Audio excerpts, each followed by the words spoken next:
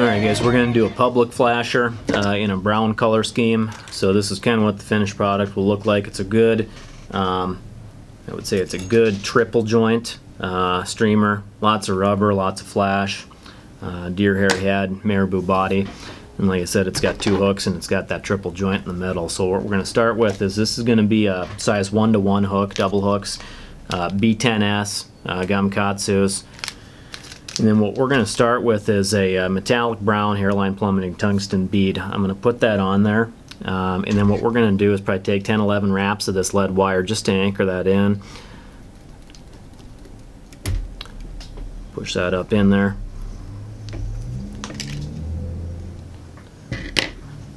That'll work pretty good. Get my thread out, and we're going to be prepping obviously on this one the first hook, and then we're going to start with the rear hook. So I'm going to anchor this down with a touch of thread. Make sure these guys are in tight so that bead doesn't slip once we finish it off. Get a base. And what we're going to do on this first hook, we're going to create just a, I guess I would say your typical articulation loop we're going to use. On this one we're going to use some 30-pound mono, just some good hard mono. I'll tie this in. I like to just get it right up on top of the hook, work it up a ways. I'll double it back just a touch just to make sure we don't get any slippage with a few wraps. Give it a good coat of thread. A couple half hitches. We're done. At this point I'll usually hit it with some zap just to make double sure we don't have any slippage on that joint. And then I'll plug this thing in on a piece of foam or somewhere else that I'll let that dry as we're finishing up the other two pieces of this fly. So as we work into the trailer hook, same, we're going to use a B10S number 1. I'm going to put that in the vise. Nice thing about this pattern, and really the intention is just to create something that's big, but also something that's relatively easy to fish, something that's relatively easy for a caster to be working with all day long. You know, you look at a lot of the articulated patterns, and frankly they're all just super cool. Some really awesome stuff out there, but I think the goal is to be able to create some volume, but without creating the actual weight through kind of that waterlogging that happens with some of these big patterns. So I'll get some thread base on there. We're going to be working, like I said, with the brown color scheme. I'm going to take just some real dark brown, some tobacco brown marabou. I'll pull a couple of these off, and this is going to be really the main part of the fly as we work through you know, basically a tail, a wing. I'm going to just bust this right off, flatten it out. Like to do a tail, kind of like a bugger tail, roughly about the length of the shank. I'll anchor this guy down. Looks like that's going to be tight. Clip it. I do leave some room up here because I like to try and get this uniformed. I'll just palmer a few wraps up, a couple back. Does not need to be neat. Obviously, this is going to get covered up as you see what we do with the remaining chenille. And then I'm going to start working on a tailing material. I'm just using Silly Legs. They're called Silly Legs Chrome. I use it in the color that's called copper/black. So it's just a really neat barred leg. You can see just kind of what we're going to be working with here. I use this in lieu of Flashabou or Crystal Flash. We'll have plenty of that up at the front, but all I'm going to do is tie this material in right on top of the marabou tail. You can see how I'm going to split it. I don't even bother with cutting the legs yet. I'll tie a couple in on the side. See how those just kind of flare out, anchor it down, and then I'll just flip the thing over. Flip it right over to the other side, anchor it down with some supporting wraps. And usually when I do these rubber legs, if I want to save, you know, some material, I can maybe get a couple of flies per leg instead of this, but for the sake of just going through the video, I wanted to make double sure that we have just a really good proportion on here. So I trim my legs back just a touch more so they extend past the marabou tail. So we'll give them a clip. You know, the next couple things we're going to do here is this. We'll anchor it down, and then I'm going to start working with another material. This one's called Sanyo Aqua Veil Chenille, and color's called Peanut Brittle. Really neat stuff. It's kind of a mix of that copper and black. I'm going to cut a chunk of this off, and you'll see as we start putting this in for the body, it's really going to be using kind of a method I've used on a lot of the other flies that you guys will see through catch. Whether it's the high resolution buggers or some of the musky stuff that'll be coming out. Just using a good, and I'll call it a filler material, something that's got good flash, can still push a little bit of water, but it's something that's synthetic, so it's not going to soak the water. Quite like wrapping, you know, maybe like when you guys do something, you know, along the nature of maybe just a bunny leech, that can get pretty heavy. So I'm going to anchor some of this in right at the bottom. And what I'll do is this, I typically will add just a layer, just a little bit of zap, just to make sure that this isn't going to slip, because you'll see how we palmer this, just like any other pattern that I do. But we're going to wrap this, build a somewhat, I would say, voluminous body with the chenille. Side by side wraps all the way up to the front. Careful not to get too much of that zap on it, otherwise you'll end up with just a hard mess. I think I got just the right amount on there so it'll anchor it down, but doesn't make anything too messy. Give it a snip. That looks pretty good. At this point it looks relatively messy, pretty shaggy. I'll let it dry for just a second because I don't want to create it, like I said, I don't want to create a hard glue mess here. So what I'll do is, as that dries, I'm going to grab one more strand of marabou. And then we're going to grab one more batch of rubber legs, and this is going to be essentially, as we finish up the remaining two sections of the fly, we're going to be doing something pretty similar to this throughout the rest. So as this dries off, I'll pull it back, maybe just wet your finger a touch. I can get that anchored down. Now all of a sudden I've got something that's kind of buggerish, kind of streamerish, looks really good, got some volume, and I'm going to tie in one more plume up top. Just wet that down a touch, make sure it doesn't get too messy. Just like with any other, maybe just a hair wing streamer, marabou streamer, you can see how that'll extend. Not quite to where the tail is. I'll anchor it down, give it some support wraps. You know, since it's an articulated pattern, you're not going to see much of the connection. It doesn't have to be too pretty. I want it to look good as we finish this up, so I'll try and get a nice clean head on here. I think the more important part of having the clean head is that you don't have it all gunked up in the eye, because I've still got to connect this to a shank and I want it to wiggle as freely as possible. So I've got that tied down. Now it's time to add a couple legs. We'll just double this up like we did with the tail, side by side. Same set of rules. So it's going to be, once you figure out the first step, you'll know all the remaining steps very easy. Double it up side by side. Make sure it's anchored down real good, and then I'm going to trim this just like the last one, so it extends just past the wing itself. Looks good. I'm going to whip this a couple of half hitch. I think that'll work out just fine for a trailer hook. I might even just hit it with just a touch of zap up here. I don't want to have the thing come apart. These take a little bit of time, so I don't want to lose my work on just one or two fish, one or two rocks, one or two sticks. So I think that looks pretty good as far as my trailer goes. I'll let him dry off.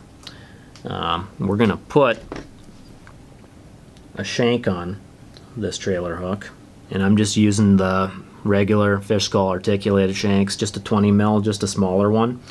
I'll feed it through so you can see what I've done here.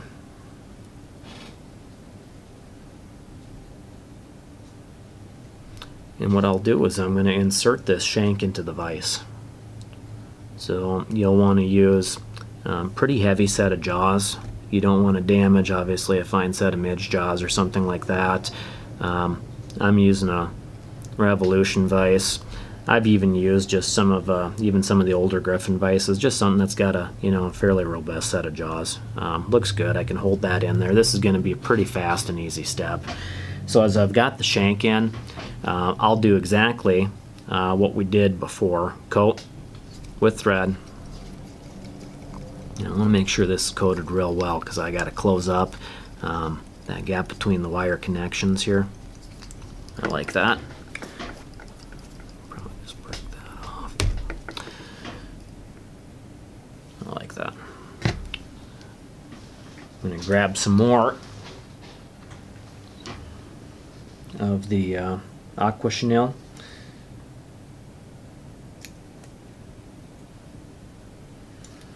And what we'll do is we're going to basically just duplicate how we made the body, excuse me, on the tail fly.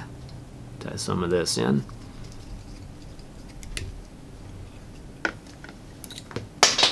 Oops, I'll clip him off.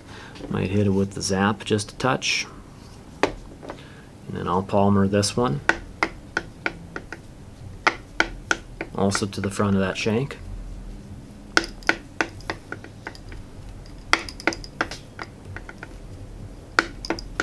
Looks pretty good. We'll give a couple turns here and then we'll cut it off.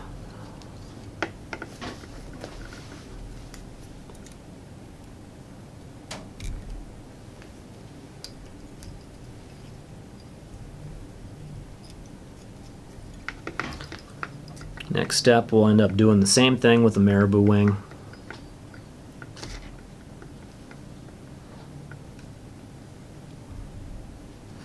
And I want this to extend over the top of that trailer wing, so I'm going to have a little bit of length on there.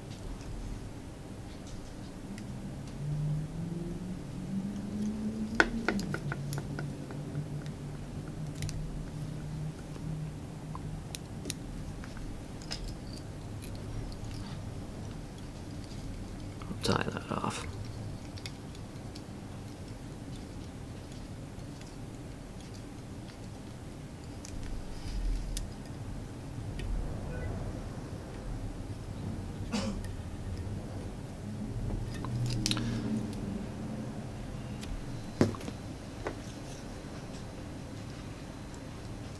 Okay, now on to our first hook. So I've got a good middle joint here, I've got a good trailer hook. You guys can see really kind of what we're forming up here on the public flasher. I think this is going to be a good looking streamer. Last steps is we just need to grab our first hook. We're going to put that in the vise. Now we had plenty of time to let this dry off, so that's good. This thing is ready to go. Get him in the vise.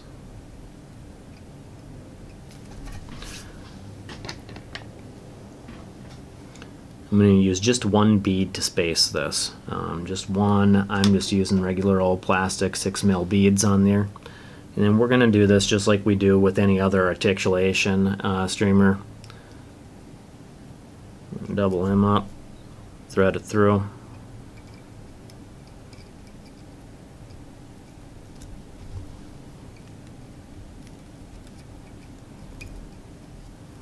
That'll work good.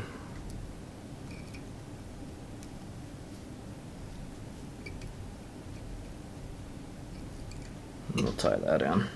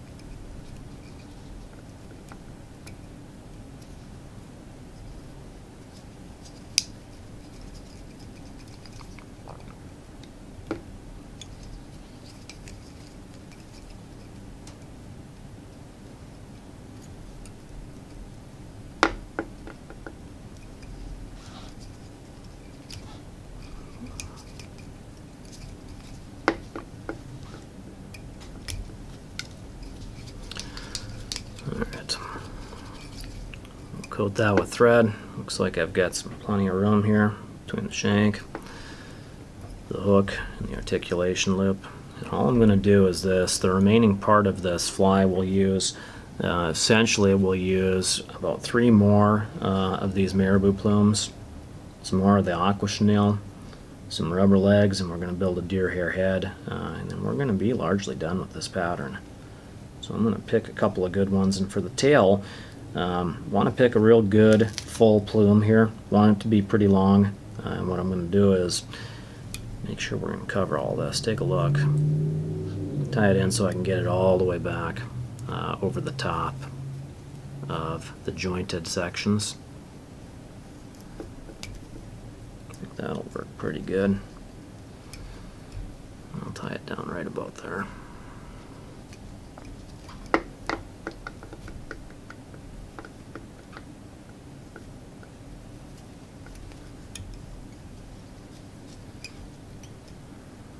Real good. Okay.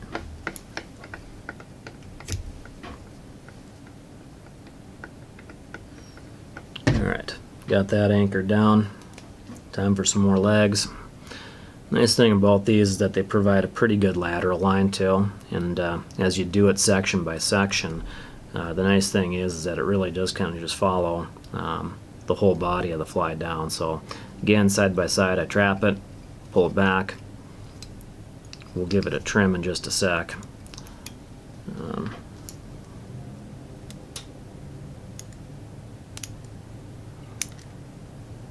There, nice long lateral line. Alright, aqua veil time. Do a little more and build, again, just build up a nice robust body here.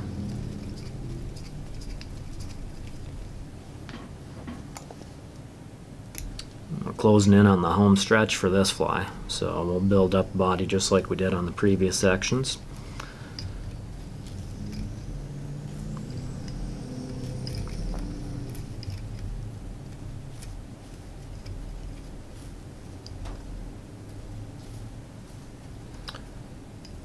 That looks pretty good. Got some real good flashy filler in there.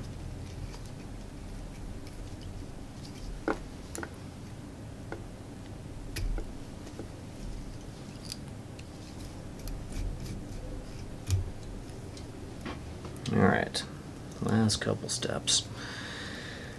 We'll take 2 marabou plumes on this one for as we build up, kind of the shoulders and head of the fly. So I've got, kind of like I said on that tailing part, just a couple of real good full ones. I'll put them, just side by side. You guys can see. Make sure the tips are aligned. Might strip it back just a touch, just to make sure I get some of the junk out of there. And then we're going to tie this in right up top.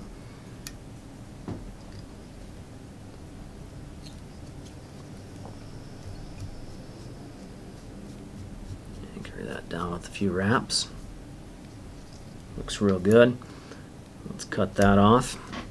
Make sure we don't have too much junk right at the eye of the hook where we're going to be. I think that looks real good.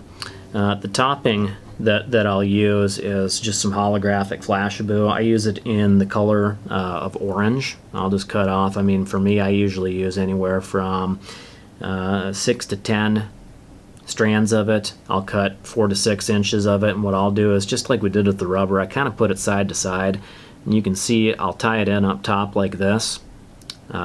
Get it anchored down kind of close to the top or one side. I'll fold it over just so it trails out on the other side. I don't want it below. I'll just have this basically in line with where the marabou is. Get it good and anchored down. We're going to add a couple more legs, and then we're going to do some deer hair spinning.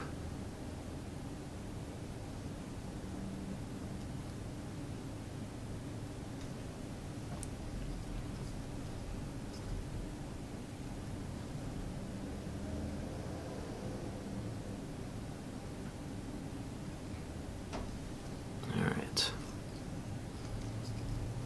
Get that tied in.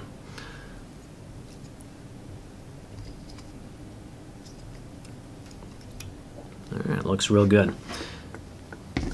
Last step that we're going to use on this is just your typical dark brown deer hair. You know, I'm not going to do like a multi-part collar where I'll tie the tips to make the collar. I want this to be relatively messy and relatively sparse. So what I'll do is I'm going to cut a chunk of this. Depending on how it comes off the hide, I guess is what I would tell you. I think will determine whether you got to use the stacker or not. The stuff that I've got on this particular chunk, I think I'm just going to put it in for a sec just to try and get it evened up a touch.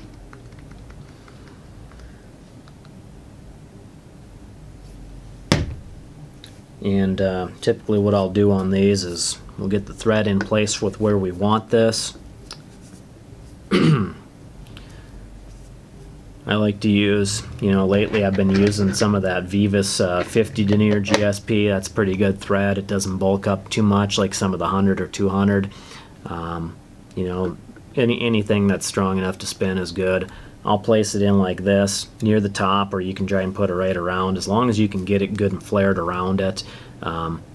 I don't want a nice tight packed head. What I want is something that, like I said, resembles more of a sloppy head, something I can build some volume with, but certainly not something that's going to create more of a flotation issue. Like you look at, you know, I think about a lot of the old muddler minnows I used to see when I was a kid. Boy, those things were so tight that you couldn't hardly get them to sink unless you had split shot. So fairly loose deer hair head, several turns, pull back. That looks like it's spread out pretty darn good. Grab a whip. Pull that back just a touch.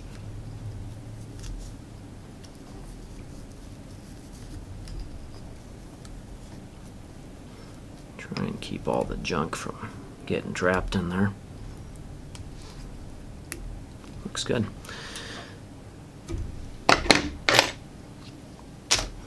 Now I think I've got that spun pretty well around the rest of the hook. So I'll grab the trash can, do some angled clipping here. I usually just touch it right on that point of my bead. And I'll just start working my way right around. Nice cone shape to it, similar sculpin head type of shape, and I'll work right through it. Again, I don't compact it too awful much, make it too tight. I want to create, like I said, something that pushes some water but certainly does not keep it from sinking. It's a big fly. You want to get it down the deep and really maximize, I think, just what you're making out of a smaller batch of deer hair. You know, so you don't create something that, you know, by the end of the day you feel like you've been throwing around a wet sock on the end of a 7-weight, 8-weight rod. So as I finish this up, nice voluminous head, good flare to it.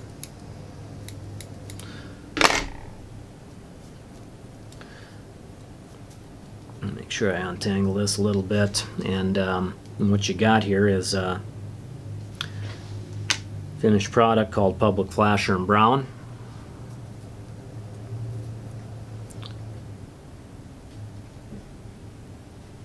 Great triple joint fly, somewhere in that 5 to 6 inch range. We're going to make this one in a bunch of different colors. Hope you guys enjoy it. Thanks.